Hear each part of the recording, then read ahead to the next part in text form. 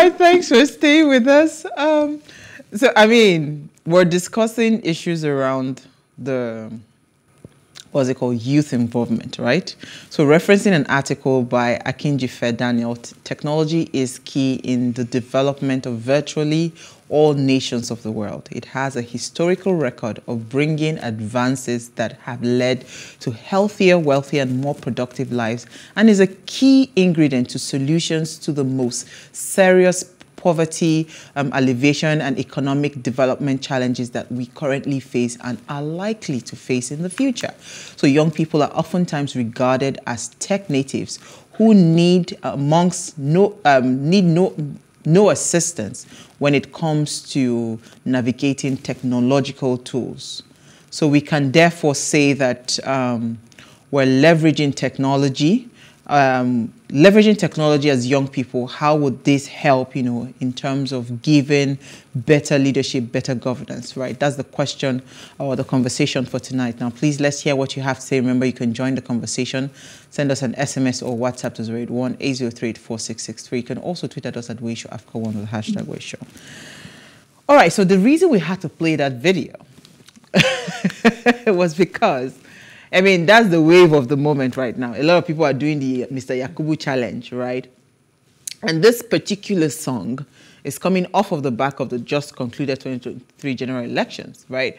Young people are very creative. They're very talented. They have a lot of, gifts and talents that they can always use, to pass a message. So when I watched this video, even though he's speaking to and I put it in quote, the anomalies that happened during the election, it just got me thinking. Truly, we can do a lot more than Fela did. Fela sang about governance, he was singing about all of those things, right? But nothing really changed because he was just stating the problem. But now imagine us truly now taking everything that we have at our beck and call. So imagine Files creating a video on your local government chairman, on the things to look out for, leveraging technology to just drive better governance. So that got me thinking, and, that was why, the topic came to be. What would it look like if the youth truly engaged the capacity that they have, mix it with technology to drive better governance? Because we've seen that our fight or whatever has failed at the level of PVC, it has failed at the level of whatever. So why don't we just say, you know what, anybody that has either elected or selected themselves there, let us just make sure that they're doing the job and use this same technology to drive that. Is it possible? Yes, it is. I've been part of a lot of things that have helped drive technology in politics and governance in Nigeria. From the first election being ratified by political parties, by any political party, by INEC in 2016, it was conducted, under, participation by me and a few others, then as a National Publicity Secretary. I must critically say, you cannot engage what you don't understand. So yeah, the Files video looks good, it's great. But here are some few things I need to point out. If you've read the Electoral Act, before you get to, the issues with IREV that we're complaining about, there were other anomalies that were broken down a lot earlier. So one of them is within the Electoral Act. I can't remember the exact subsection right now. I think 772, I'm not sure. But it clearly states that all political parties, before Congress and Convention, must produce a soft copy and a hard copy of all the membership of its parties, of the party.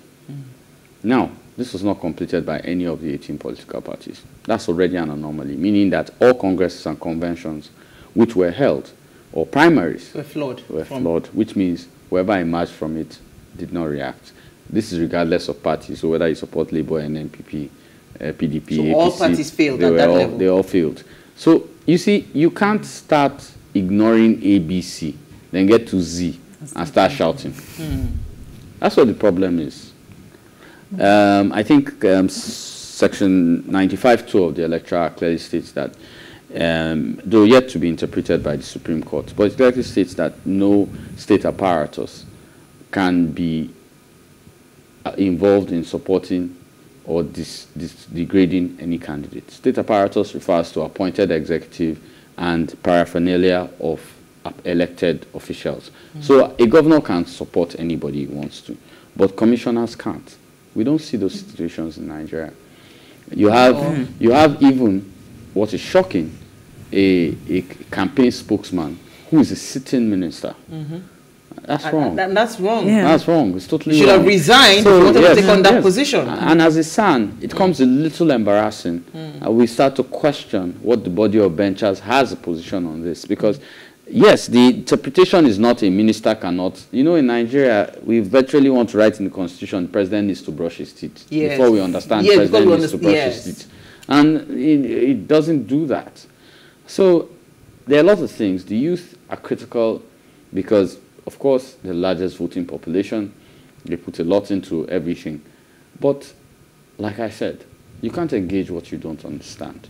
So there are things you need to be part of. Yeah, everybody will want to say, I got my PVC. No, in politics, PVC is not the first move.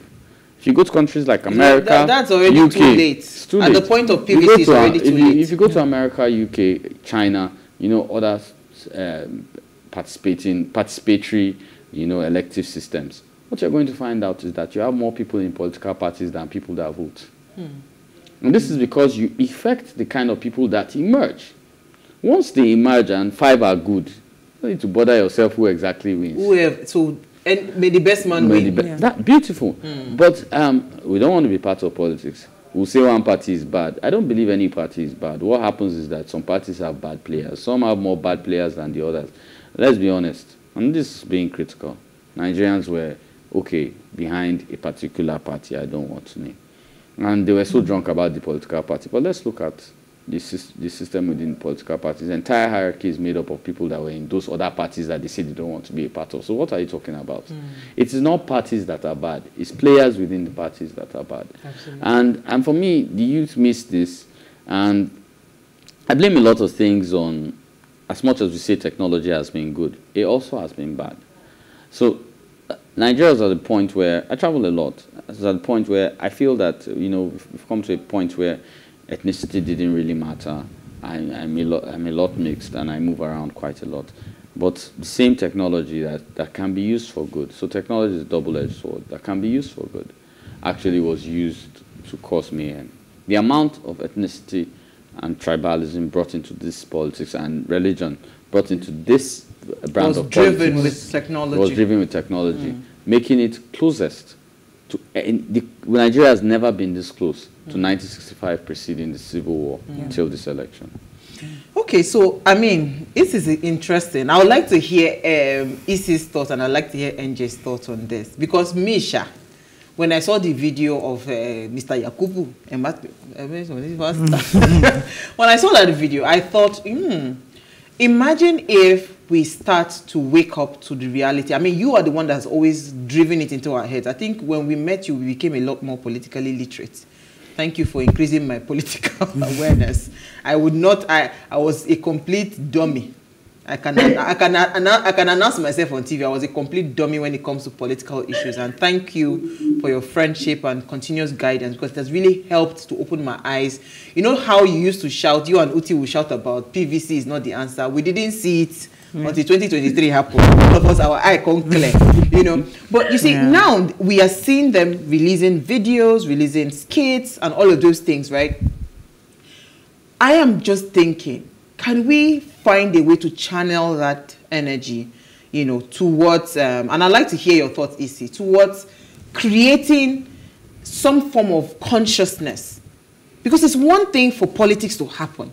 There is a governance part that nobody is paying attention to. You now sleep again, and now wake up 4 years after again, say you want to go and elect somebody. But there was governance for 4 years. Nobody paid attention. And we're having problems there. Isi, let me hear your thoughts. Well, this is a topic that is very close to my heart, because we have disregarded the principles of governance. And the principles of governance varies. There is fairness, there is transparency, there is responsibility, and there is one more thing I can't remember. I think participatory, basically. So we have, like Kunle stated earlier, we have not participated fully in terms of what is expected of us to actually get what we are supposed to get from our government or whoever is governing us. And for us to achieve all of this, we have to take the concept of the principles of governance into heart. And we've not looked at where we're going to as a people and as the youth of Nigeria, basically. Why am I saying this? We send out a narrative based on the media. We send out a narrative, whether it's on social media, whether it's on the internet, or in whatever capacity, basically, whether it's local, we send out whatever message or narrative we want to send out to the populace to listen to us or to get an information on. Now, this same narrative is also sold to us by the government. How do we counter this? Okay, that's my take. How do we counter this? We can counter this by creating, the digital governance doesn't, when we have digital governance, the internet doesn't forget. We can always go back and record everything that has been stated by the government or whoever is governing us. We can go back and talk to them about this and give them facts and figures. And remind them of all their promises. Yes, and remind them of their promises. These are the things that we can actually do because the internet doesn't forget. So we can actually hold them accountable. That's what I'm hearing you say. Yes, we can hold them accountable based on what they have done and said in the past. And we can use the media to do that. Absolutely. Let me come to you, NJ. It's actually interesting. If don't turn to monitoring spirit, make we begin to check all that, what do you call them? All the campaign promises and everything. Just note all the timestamps, everything. Yeah. And once it's time, start giving them the dossier. Okay, you said you're going to give us free education. Oh yeah, where is it? Because we easily do that on a daily. Yeah. We do that when no one is asking us to do that on social media. Someone posts something. You see within a couple of hours, someone goes like years ago and brings it and then has time to go and do an edit and put it side by side and then have a comment and everything. So that is one way we can actually do it. During this whole election and campaign season, a lot of people have said a lot of things, a lot of, campaign promises here and there. And, as time goes on, some of these statements are going to start to change, and we'll see it also in the media. And at that point in time is where never promised you something. And is at that point in time that technology can be leveraged to actually hold these people accountable and say, okay, when you were campaigning, you promised us this, you promised us that, and this is you, and then you play a video saying this is you actually doing this. So eventually you can be held accountable. And I feel like another way that we can hold or leverage on technology is actually not being, as youths, not being the incubators of fake news. So also on social media, during the campaign season, a lot of, news was out there. And you couldn't even tell which one was real, which one was fake. There was no way of authenticating. No sanctions. There was no sanctions. There was no way of authenticating the news and the information that you were being loaded with. And we were loaded with a lot of information. So it took a lot for people to see which one was real, which one was fake. And as Nigerians, we like to share. So we just went off, spreading and, escalating this news without even verifying if it was actually authentic. So that is one way we can actually curb, because the use, there is a guideline and a principle for even the use of social media and other media, platforms.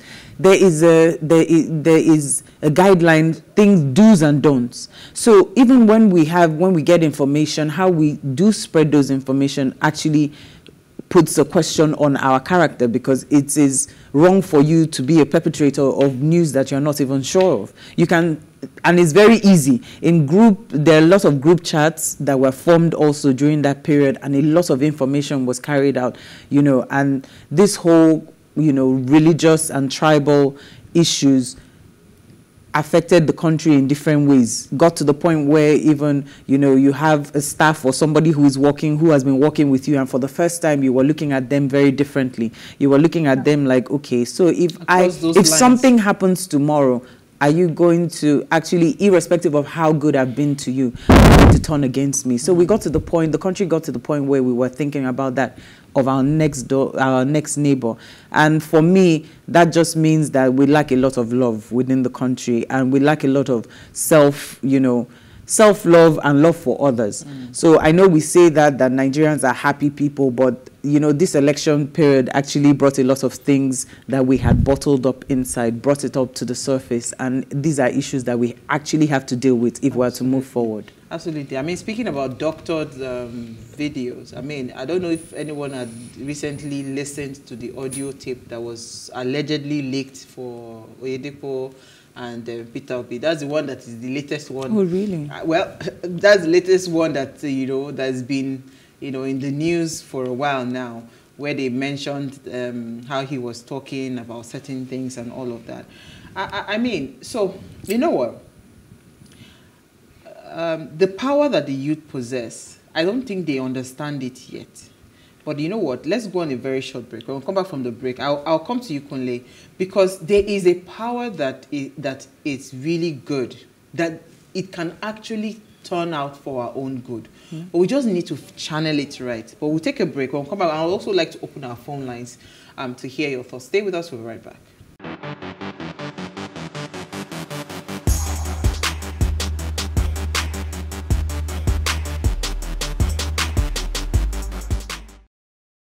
All right, so, I mean, if you just tuned in, it's our ladies' night out, but we have a gentleman in our midst. His name is Kunle Lawal, and we're discussing governance, and we're asking how can they use leverage technology, right? And what's their responsibility, you know, in leveraging technology to drive good governance. Now, please let's hear what you have to say. Remember, you can join the conversation, send us an SMS or WhatsApp to 081-803-84663. You can also tweet at us at WayShowAfrica1 with the hashtag WayShow. All right, so Kunle, I was saying that the youth don't understand the power that they possess. And this is why I say so. Monopoly had happened with mainstream media. The only people that could get eyeballs, following, and all of that were the NTAs, the AITs, the whatever, TVCs, the Plus TV, you know. But you see, what social media has done, a macaroni would release a video. Like in less than 20 minutes, you already have 50,000 views. Do you understand what I'm saying? It's that powerful. So now imagine if we now say, because again, we quickly go, we hibernate so quickly. We are angry, we are agitated, we are pushing and everything. The next thing, all the drama happens, go back to sleep. So imagine if we understood this power and we start to really, you know, become very deliberate about governance. You were the one that taught us that our local government chairman does not have immunity. I can actually sue him to court for not doing some work. Do you understand? Imagine if we understood that. So how can we, that knowledge, how can we begin to feed a lot of young people the power that they possess? We're starting something in partnership with Enough is Enough. Yeah. You know, want to do more of those kinds of things so that you just be using your social media platform. It's just like some of these telcos. You know that sometimes if you just tweet, they will answer you quicker. Some banks, they don't want to see their name on Twitter because once you tweet and you tag them, they will quickly respond to you. So that's power. So how do we leverage on that? I'll go back to what I said first. You can't engage what you don't understand. I know. But now, here's the point. So I'll give an example in Nigeria. Doctored or undoctored phone call. Everybody's arguing this call is doctored. You know, there was one about article preceding 3 days before the election, which they were talking SPV or whatever, which made news. The first thing you need to know is against the constitution and the laws protecting Nigerians to record any phone call. Yes. Even the government does not have that power. If you address that first, you'll be solving a bigger problem. So you see, we have left what actually is law and are following the emotional aspect of things, which is Nigeria's biggest problem. Now to the fact that, okay, we can leverage this, we can use this, we can know this. I'll tell you something, and I'll give you two situations. The Electoral College in Nigeria has done a lot of work in politics and governance. But I'll tell you one of the things that happened. We launched one of our cohorts the same day news broke that Yule Doche, no offense, has a, I don't know, new wife, or then was side chick, then now wife, and you get. Naturally, the Electoral College, give or take, has never fallen below 150 sign-ups in a day. We fell below 40. Wow. The question is what exactly is important to Nigerians, and I don't blame them. We've lost meritocracy in this country. This is a country that will give 70 million to someone who went to Big Brother. Didn't win, went to Big Brother.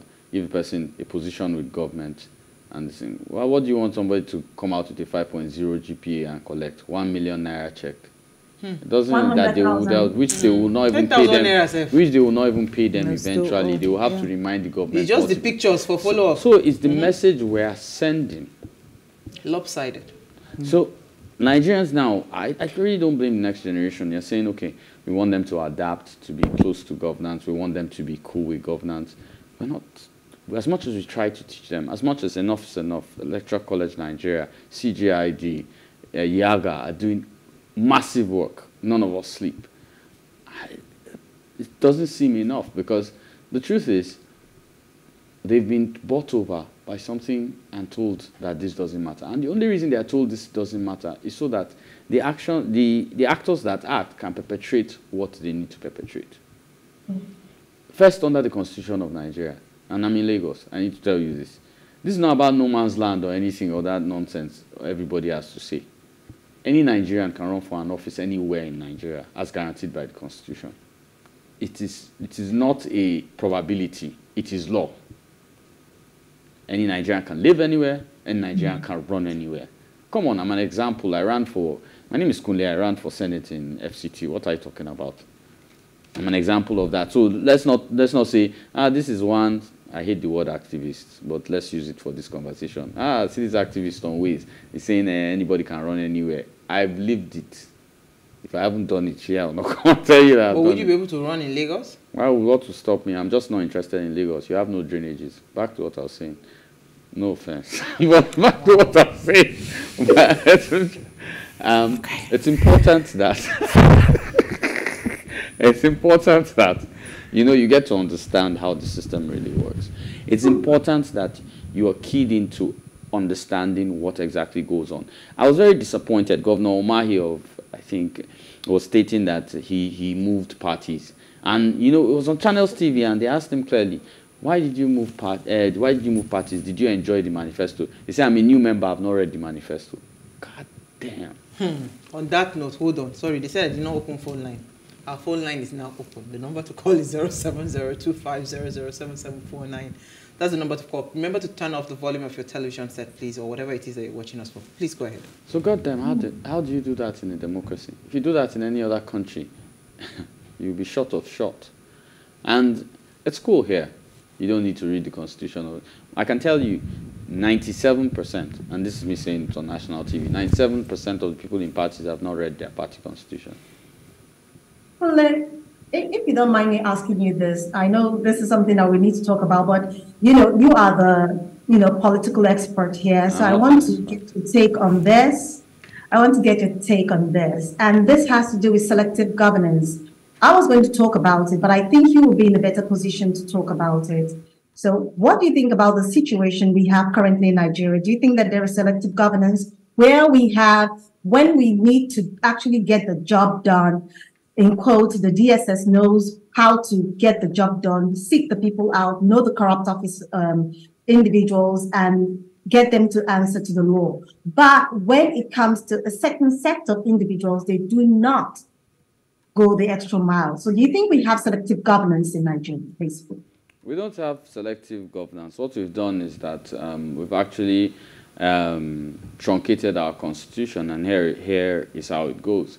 Now, in any country in the world, police is under justice because the job of justice is to, of course, provide interpretation and enforcement of laws.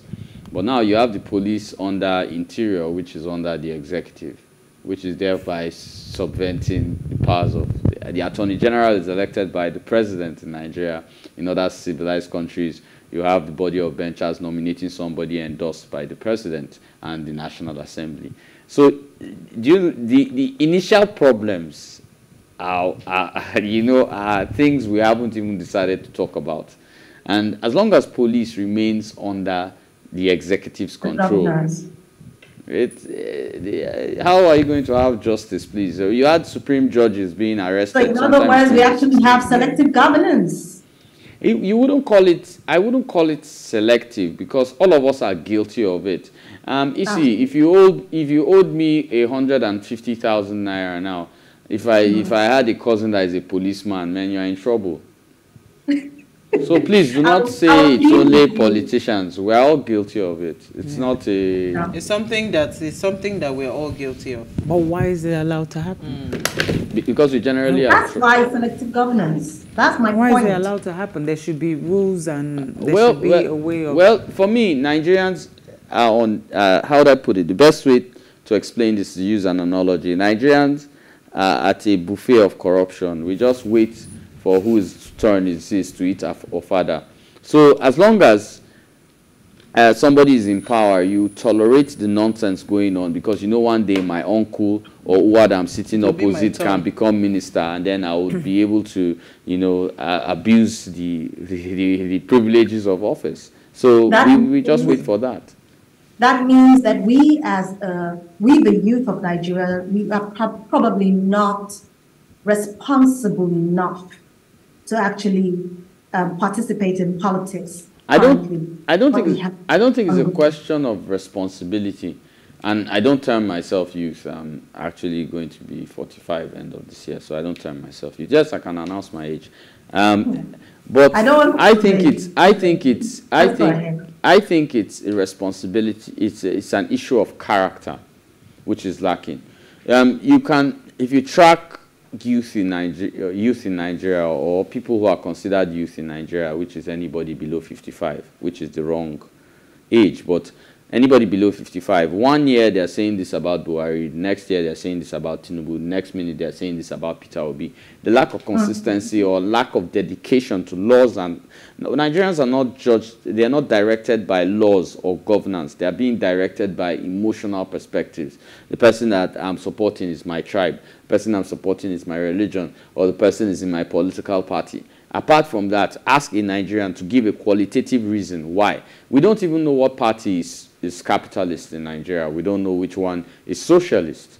And we don't. If you ask, I can call hierarchy of national party hierarchy, and these people do not know whether their parties actually represent a socialist perspective or a capitalist perspective, and that's how bad it is. So, what do you expect from the citizens? So, where I think I hear you like circling around is ignorance, highly ignorant. I think ignorance is a good word. We have to find a word worse than ignorance, right? I can imagine. So how do we even begin to correct this, right? Because again, a good majority of young people spend their time online, on social media, some of these apps, and all of that, doing the challenge, doing the whatever challenge, and all of that. How do we begin to speak their language? Because again, for you to be able to reach them, you must be able to, first of all, transmit your information through the medium that they are residing in. So how do we start to organize that? I think we've reached a point in Nigeria where we're beginning to spoon-feed people and expect them to be spoon-fed. I'm one of those that doesn't align to the fact that we have to translate. So I remember when we said PVCs are not important, and the Electoral College put it out that we will support the PVC drive, but we're not going to be a flag bearer of it. And we're talking about political parties. Everybody said, Kunle, the Electoral College, they've gone crazy. When the emergence happened after the primaries, everybody was like, okay, Kunle got it.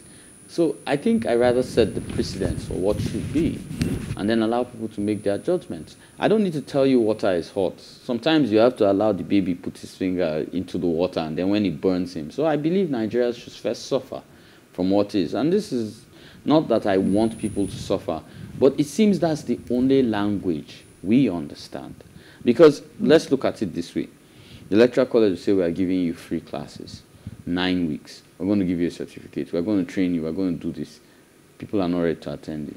But tell them we're going to, you can pay 25K to sit down with Portable. And they will. Is full. Yes. Please help me. I can't help you help yourself. Trust me, I can understand that. Yeah. And I've taken that position. It might seem harsh, most people say, but I think people need to understand a few things. So let's get our fingers burnt first. I think that will send a better message. Oh, so this is, we have more youth with PVC in the north than in the south.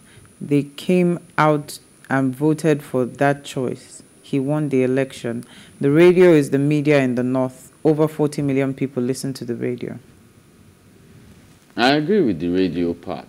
Yeah. But I'm in total disagreement with the voting patterns. The highest voting bloc is the youth, which is over close to about 46-47%. If you put it if you put the age up to 45, you're going to have 70% of Nigeria's voting population. So, and I think that is more predominant in the south. So you can't say, so the key is not who has a PVC. I think what the person is trying to say and cannot put properly is that those in the north will use their PVCs. Those in Lagos, there's Tampa Bay, there's Ghana to go to during elections. You know Lagos, they live the soft life, which is why they don't have drainages.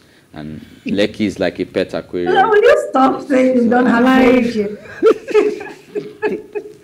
Wow. Only. Lekki is like a what? A pet aquarium. Wow.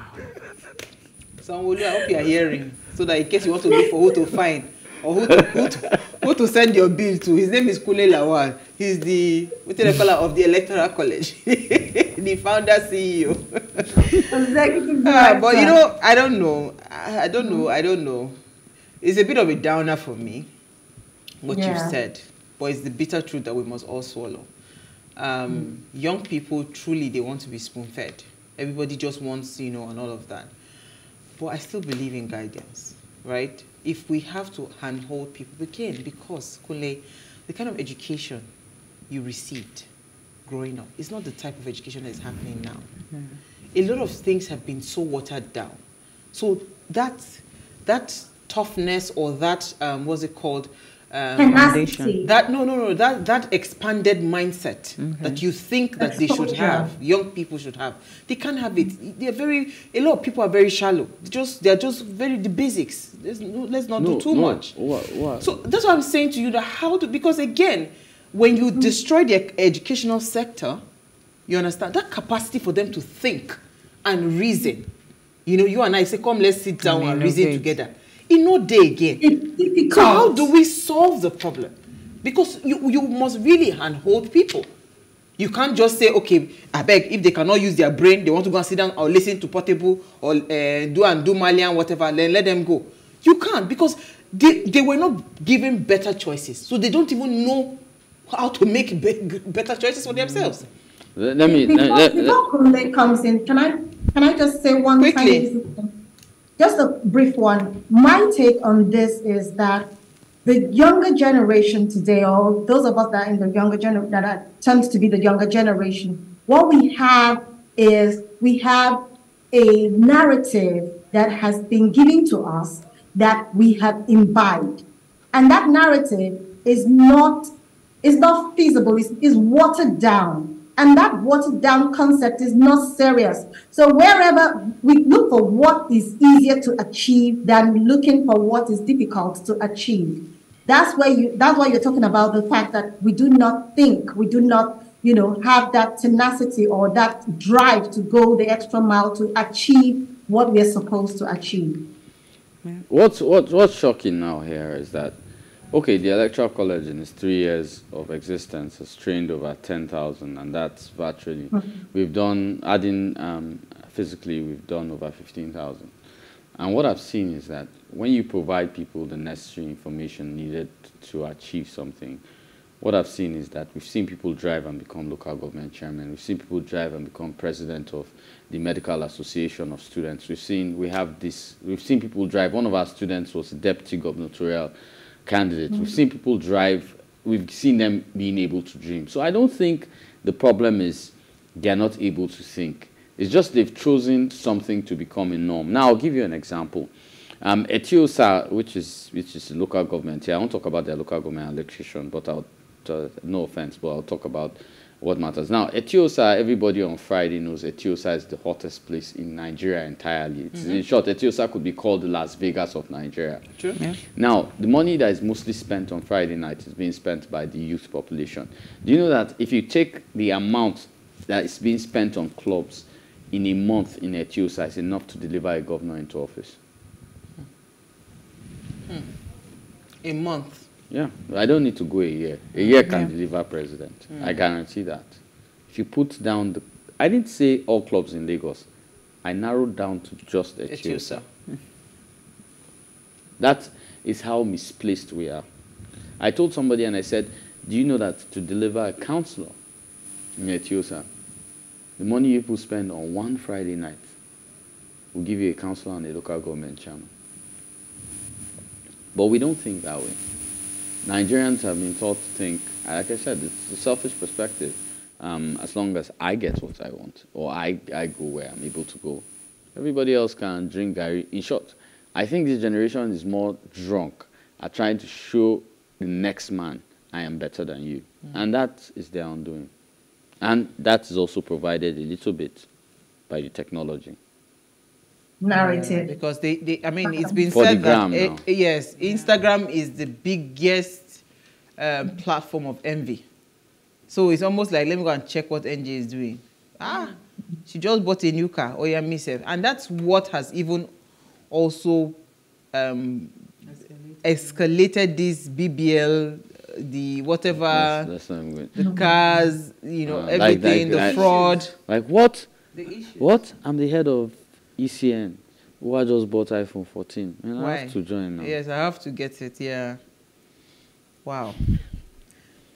It's a bit of a downer, but we are going to survive. I think that consciousness, I still would not agree with you that it's a place of selfishness. You understand? If it's because you don't understand how important governance is to you. That's why you will not pay attention to the issues around governance and politics. Do you know why I feel they understand Majority. how important governance is to them? If you check the average timeline, people complain about light, they complain about dustbins, they complain about taxation. It's massive. Check the average timeline. Everybody in the morning has one thing to nag about Nigeria.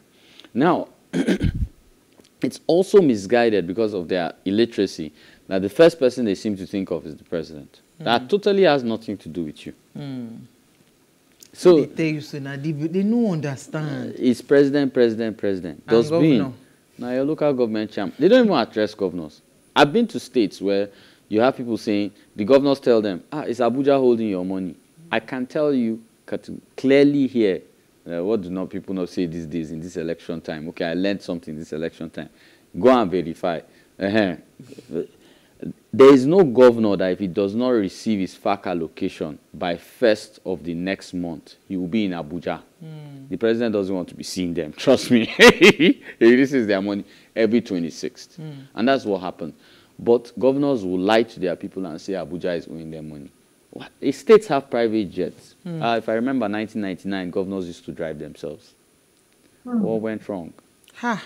That's Cost the of another governance kind of is really increased. On that note, we are finished. You see why ladies' night we should not be bringing Kunle Lawal. I'm telling you. But thank you so much, Kunle. This has been, see, every time I sit with you to discuss issues around this Nigerian problem, I learn something every day. We keep on learning. We will keep on learning. I believe there's hope. We can make things change. Thank you, ladies. Thank you, Isi, and thank you. NJ. Before we go, ensure you follow us across all our social media handles at We Show Africa. You can interact with us further. More importantly, follow all the engagements on social media. Like, share, and invite your families and friends to watch and follow the conversation. Now, if you missed our quote for the day, here it is again.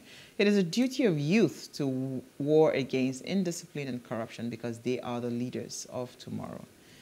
Even though some will argue with you that the tomorrow doesn't seem to ever come. We'll see you guys tomorrow at 8 p.m. as we bring another... Our own tomorrow will come at 8 p.m. as we bring another great conversation to your screen. Enjoy.